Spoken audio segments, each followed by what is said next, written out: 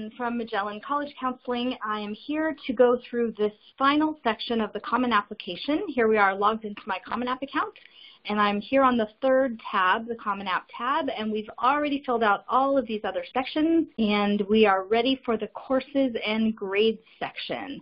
Now, when you click on Courses and Grades, it will give you a list of which of the colleges on your dashboard require you to enter your courses and grades. And it's going to ask you to give 9th, 10th, and 11th grade. Remember, here in the education section, we told it what classes we're taking our senior year. So you should not have to enter anything for 12th grade. I would say this, you should fill up your dashboard with all the colleges on your list before you get to the courses and grades section, because you might not be applying to any colleges that require this. So if that's the case, it'll say 0 colleges require, and you don't have to do it. And you can see a lot of colleges actually don't require you to enter your courses and grades because they are going to have you send a transcript, or because your school uses Naviance or SCORE or another program through which your counselor will actually just upload a transcript. So I am able to obtain a copy of my transcript. Yes, you should, by the way, have your transcript sitting in front of you before you do this, right? My transcript shows grades for courses I've completed. This is required. Yes, I'm going to hit continue. So I'm not going to go through all of 9th, 10th, and 11th grade courses, but this is how you do it. And when you first get here, this box is not checked. So we're going to add courses, and it knows what schools you go to, right? Because you've already told it. And it knows what school years you have been in school. Here's your grading scale, and it needs to know if you were on a semester or a trimester or quarter system. And you're just going to add one course at a time. Add a course. And if you have a different transcript,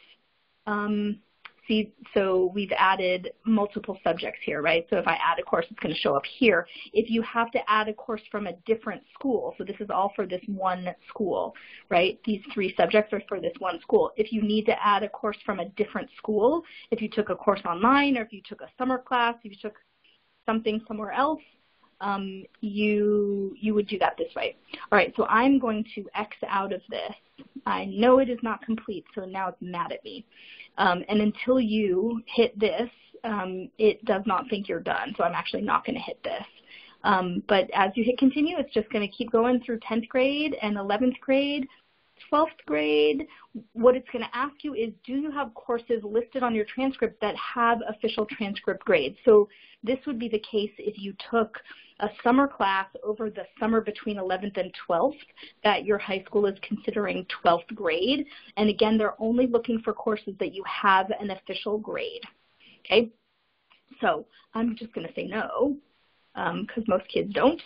And I'm going to hit continue, and then it's going to ask you if there are other courses listed on your transcript that have a transcript grade. And this would be, it asks for middle school in case you took Algebra 1 or Geometry or possibly even Algebra 2 or any first level of a foreign language in middle school that you received a grade for. So if that's the case, you're going to hit yes.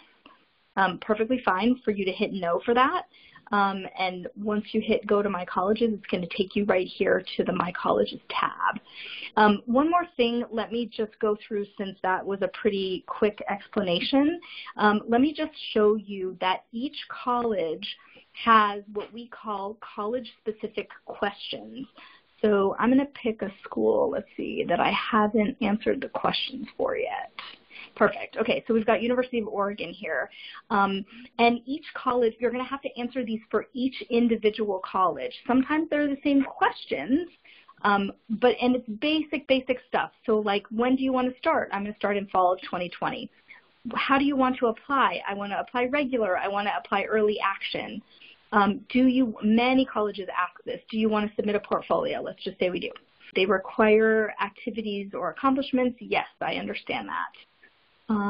Let's see, sometimes they want to know if you have used any college prep courses. Again, we actually answered this in the education section, but I'm going to say no to this.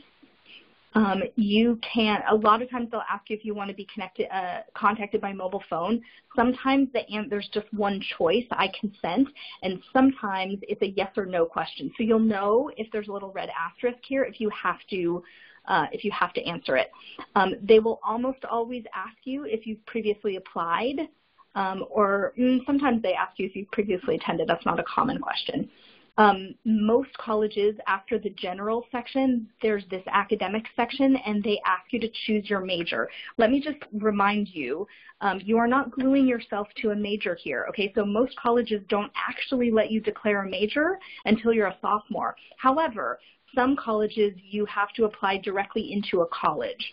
So they need to have an idea of what you might want to study. So you probably want to go through, and it's usually quite a long list, right? You usually want to go through, and let's see, why is there,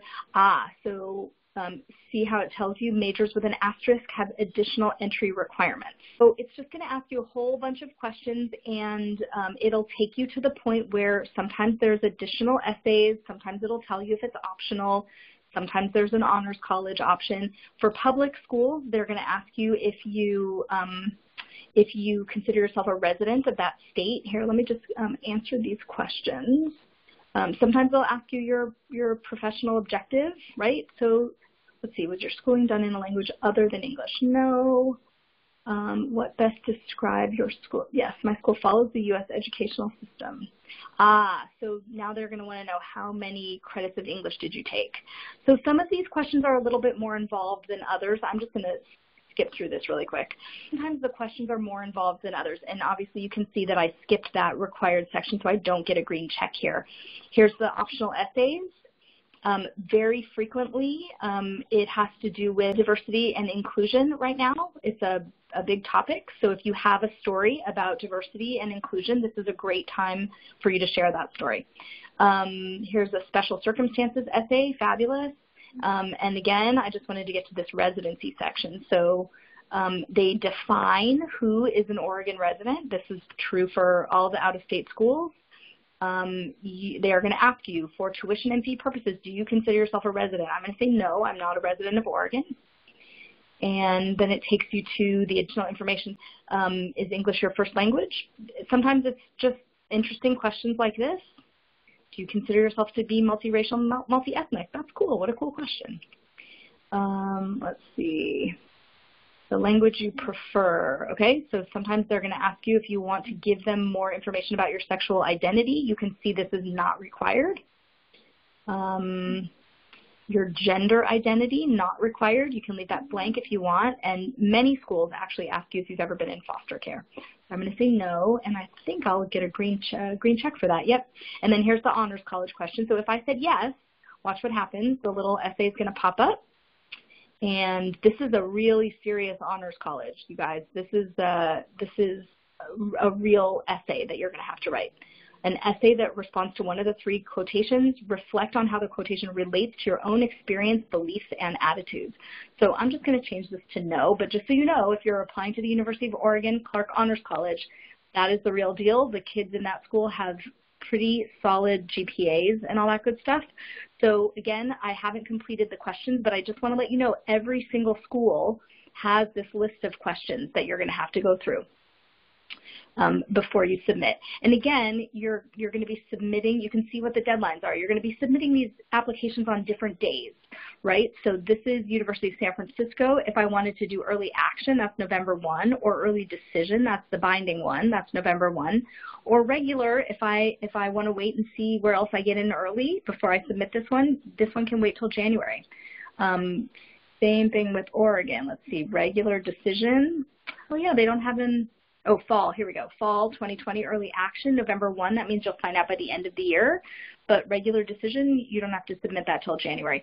So once you go through and you tell it, I'm applying regular, I'm applying early, here's how I'm applying. When you go back to your dashboard, it'll actually tell you how many days you have until the deadline, right? This is how many days I have until the deadline. I know you know this, but you should not wait until the deadline to submit your applications. right? Now, I'm not telling you have to submit them right now this week. I'm not saying you should rush, but earlier is not necessarily better. You want to make sure that each college gets the very best effort that you can put forward. That would be what I want you to know about this. Okay? So I think we've gone through all of the steps of the Common App, and I think I showed you how to put colleges onto your list. And I think I've shown you everything I want to show you. So that's it. If you have any questions, feel free to get in touch. Thanks.